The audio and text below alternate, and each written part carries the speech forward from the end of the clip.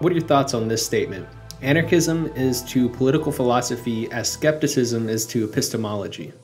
Yeah. Within political philosophy, it's essential. It has been essential in the history of Western political philosophy for sure. So I'm thinking like, for example, Descartes' method of doubt. So how do we know anything? How do we know whether we know anything?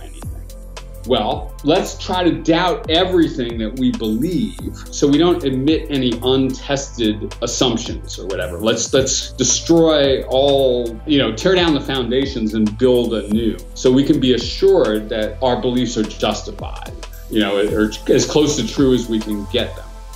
So that's the function of skepticism within epistemology, is to test knowledge and theories of knowledge, to press on them. And I think this is, and I really think anarchism is functioned just that way in political philosophy.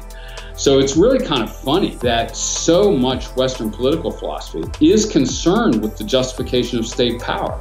So you're Hobbes or Locke in the 17th century. And I mean, a lot of people, I think, believe that there were no anarchists in the 17th century. Okay? Mm-hmm. I mean, so like if you're looking at histories of anarchism, they might start with William Godwin or Proudhon or something like that, right?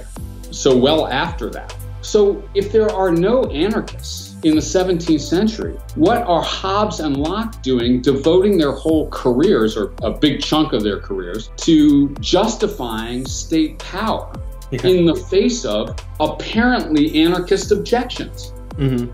First thing I want to say is there were anarchists in the 17th century, probably more than we know even, because we tend to get repressed often.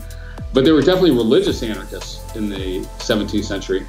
So I think you can't understand Western political theory at all without thinking about anarchism at its foundation in some way. Like the foundational questions only come from anarchists, right? Like, why is that okay for you to arrest people, or for you to fine people, or for you to take people's stuff or whatever, right?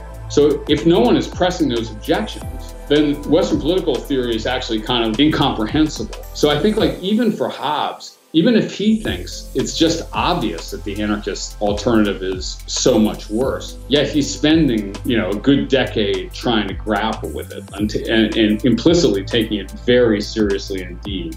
And so I think like skepticism in epistemology and anarchism in political theory run very in parallel. They're the objections that are needed to develop a theory of knowledge or a political theory, I guess, within the Western tradition.